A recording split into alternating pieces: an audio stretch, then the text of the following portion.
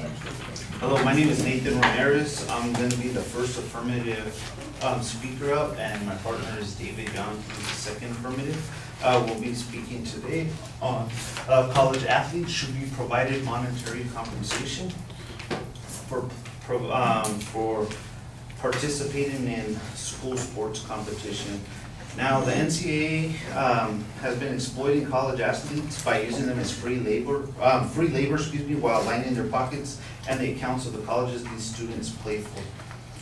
These students are risking their health and futures for a college that does not fairly compensate them. In the United States, it is an injustice not to pay your workers, and the NCAA has been getting away with it for too long.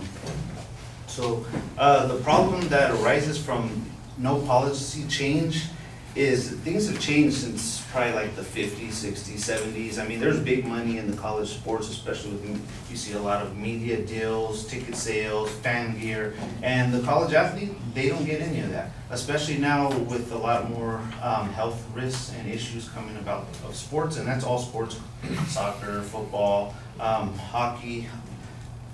Everything is represented in college athlete and options for them. If some kind of monetary compensation for college athletes is not implemented, you may start seeing more college athletes trying to unionize and fight for monetary compensations and benefits, which would start turning turning a lot of people off to college sports, which people actually feel like it's overtaken pro sports because it's more pure, there's a lot more options, it's a funner game.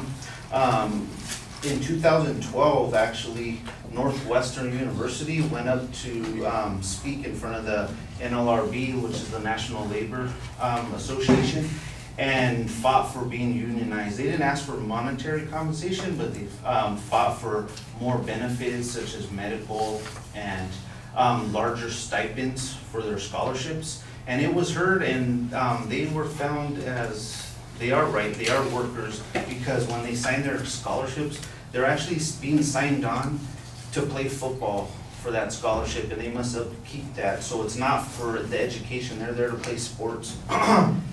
Also, if players were to persuade the court system they are employees of the school, as Northwestern was able to at that first lawsuit, the employees and labor laws as a template, the college may end up paying more to players in cash and benefits than they would if they were just proactive and set up a payment system themselves. So they may go up to a courts, and they may be seen as these billion-dollar media deals that are being offered and signed by Pac-10, the Big 12, the SEC. They have their own networks, such as Texas Longhorns has their own Longhorn network.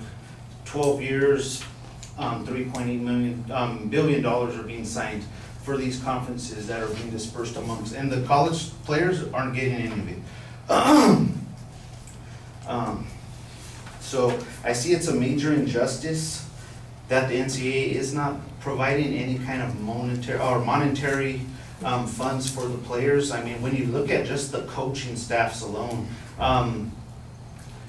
the top 5 or the top 10 highest paid college football coaches make up $53,747,000 a year. That's just for their salary, 1 year of salary. You got coaches like Nick Saban making, with bonus, $7 million. Jim Harbaugh from Michigan, $7 million. Ohio State Urban Meyer, $5,860,000. These are just the top 3 coaches, and no money goes to the players. And they're the product, they're the commodity that are being used and exploited to gain these big contracts, to make the coaches look good, to make the colleges look good. Also basketball, Mike Krzyzewski from Duke, he makes $7 million. That's no bonus, that's just a salary a year. John Calipari, $6,500,000. They're being paid big money because their sports bring in big money for the schools. Also, according to the ESPN Sports News, the Pac-12 in 2012 had agreed to a media deal with ESPN and Fox so they could stream their games, worth $2.7 billion over 12 years. That averages out to $225 million annually. There's only 12 teams within the conference, or schools I should say, so if you were to just split that up, you can see what that would be worth. Also, there is no NCAA requirement for schools to pay for post-college injuries at this time. So they're basically playing, and it's up to the school to actually implement some kind of health benefits. Now, Pac-12 was one that's been proactive. They provide direct medical expenses for at least 4 years after the college athlete graduates, or until they turn 26, whichever one is first, and that's based on the Affordable Care Act. But they have no lifetime kind of workman's comp, so players getting concussions, ACL injuries, long-term injuries that may affect them more when they're in their 40s, 50s, 60s, they won't have any kind of fundage through the college, which they probably brought in millions for.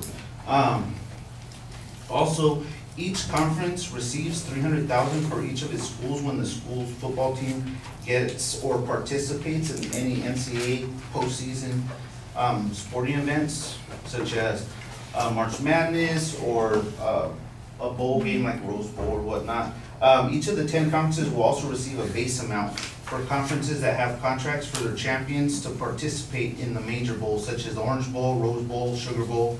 The base combined with full academic performance pool will be approximately $51 million for each conference. So that's just to get one team there.